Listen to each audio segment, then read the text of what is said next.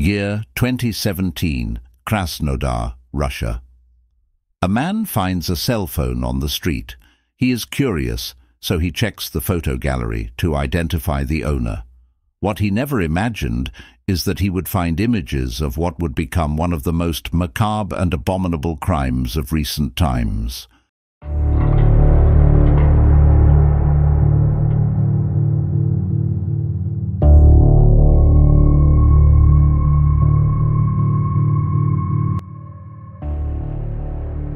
Photos of human body parts, specifically hands and a head.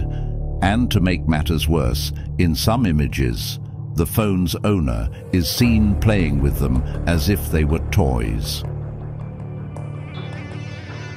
The terrified man reports the incident to the police, who quickly track down the phone's owner. When police arrived at his home, they found a scene of terror. The house was messy, but human remains could be seen dissolved in a saline solution and bags of frozen meat. The owner was Dmitry Baksheev, a 35-year-old married man with an apparently normal life. He had lost his phone while working as a cleaner. Dmitry was born in 1982 and his wife Natalia in 1975. They were an unremarkable family, both working at a military aviation academy. He worked in the cleaning department and she was a nurse. According to Russian media, Dmitry's biological parents were drug addicts and left him abandoned in an orphanage. He was adopted by an older couple there. Dmitry was arrested multiple times for theft during his adolescence. His adoptive father told the press that he did everything he could to help him, but he never listened. Before he left, he set his room on fire. He was arrested 4 times for theft. He took out loans and used my name as collateral. I had to turn off my phone because the banks wouldn't stop calling me. I tried to help him. I got him several jobs. What else could I do? It's pointless to talk to him. His eyes look like they're made of glass. He looks at you, but he doesn't listen, were his father's words. Dmitry met Natalia in 2012 and moved in with her in a school dormitory, which Natalia had inherited from her previous husband.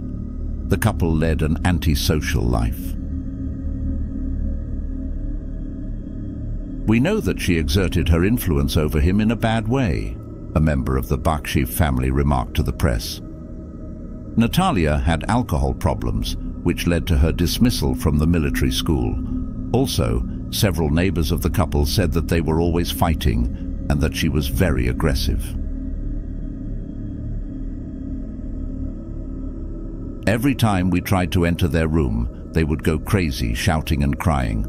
Since Natalia is a scandalous, very aggressive woman, we never risked doing it, said a recruit from the military academy who knew the couple. Although it is speculated that the couple could have killed more than 30 people over almost a decade, the police only found remains of a single victim. Her name was Elena Vakrusheva, born in 1982. Elena was a waitress at a restaurant near the Baksheev house and apparently was friends with them. The incident occurred one night when a couple named Natalia and Dmitry invited Elena to drink in the local forest. Everything seemed to be going well at first, but things got out of hand when Natalia had a heated argument with Elena in a fit of jealousy. Natalia then ordered Dmitry to kill Elena, although it was later determined that she herself had also participated in dismembering the body. According to the prosecutor's office, Natalia would have realized that her husband had strong feelings for Elena due to his weak character and psychological state. He was under her influence, he didn't deny her anything, and he would do anything she asked. So she asked him to kill Elena, and he took a knife out of his backpack and stabbed her until she was dead. After that, Dmitry put the dismembered remains in a bag and took them to his hostel. The next morning he went to Pyotr Metalnikova Street in the Akvareli micro-district, where he was renovating an apartment. It was here that he organized a bloody photo shoot with an amputated hand. After working a shift in the apartment, Baksheev took the human remains to the hostel, where he put them in a bucket of water, and he went back to sleep peacefully, as if nothing had happened. What happened next is already known. Dmitry lost his mobile phone with photos, and it was accidentally found by road workers who handed over the terrible discovery to the police.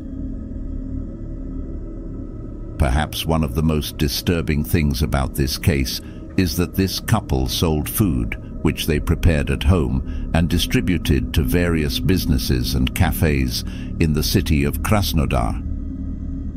It even came out that Natalia was giving away her products made with human meat to the young recruits who attended the school.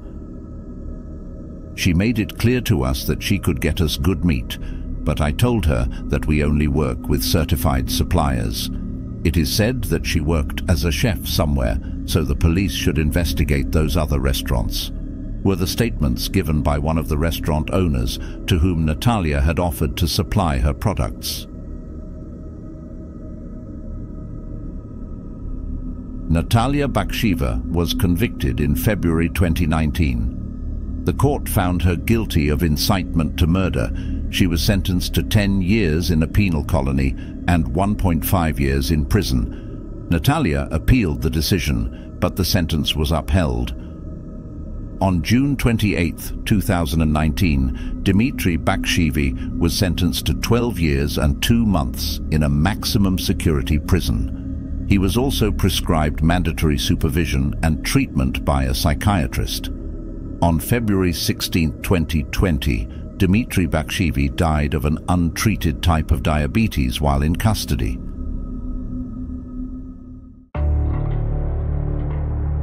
To this day, it is impossible not to ask ourselves what led this Russian couple to commit such macabre acts, even more so when it was determined that they did not do it out of hunger or need.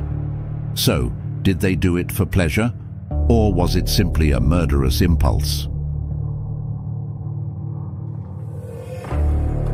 The story of Dmitry and Natalia Baksheev is a story of horror and tragedy.